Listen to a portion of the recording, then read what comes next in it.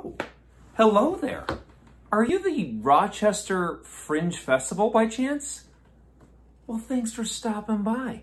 I'm Mike Gowdy, and I, along with the three most talented women in my life, Kelly Boucher, Cindy Lesser, and my wife, Rosanne Gowdy, have been writing a musical that we would love for you, even, not you, behind you, even you, yes, you. We would love for you, all of you, to see.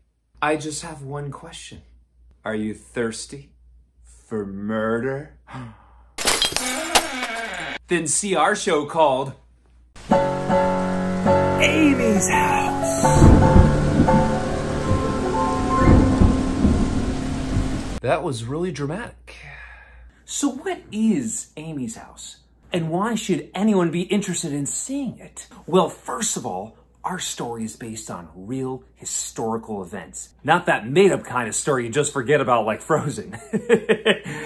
Second, it's totally free to stream. It will only cost you your time, which is priceless, which makes our show priceless.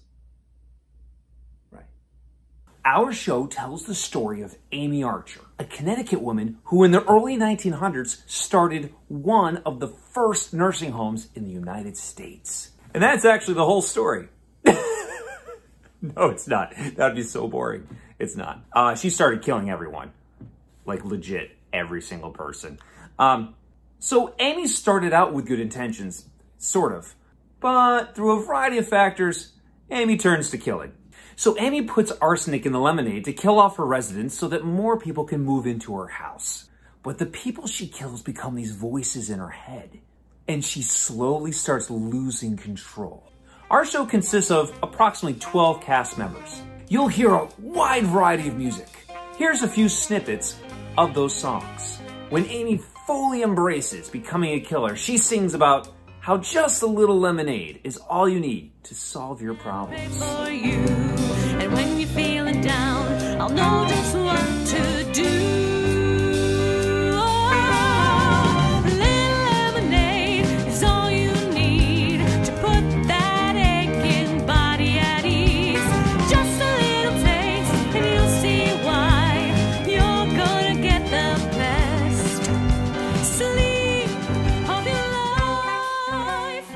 You'll see a bunch of crazy churchgoers in a Windsor way to be. There's a Windsor way to be, and our pamphlet is your key to open up acceptance in our society. You are new to our fair town, and we're glad you are around. But we must convey the need for you to demonstrate you're willing to lead a godly life. You'll hear a sweet ballad called Set Me Free, where one of the residents actually wishes to die. From the top of his shoulders, I see miles of green spaces, are nestled warm in his arms, and each sing me this tune.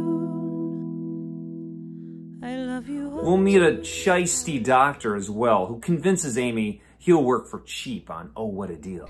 Okay, wait, tell you what, I'll reduce my hourly rate 10% just for you. Let me be your MD exclusively. Your satisfaction is guaranteed. What a deal, oh, what a deal. And when Amy descends into madness and her world is falling apart, she sings about how a scarf she is sewing is unraveling. It's a little bit of a metaphor.